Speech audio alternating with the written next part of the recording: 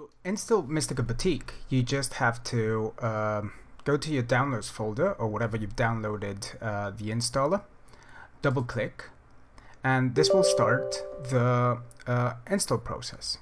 Press yes, and at this point just choose the language you want to install this and just press next, accept the agreement. And the folders, I would leave these by default. Later on you could change them in the configuration tool. Create desktop icons if you wish, and install.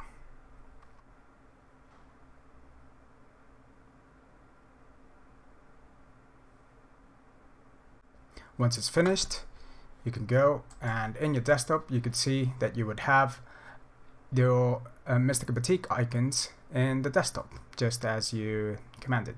The next thing you will have to do is activate the software.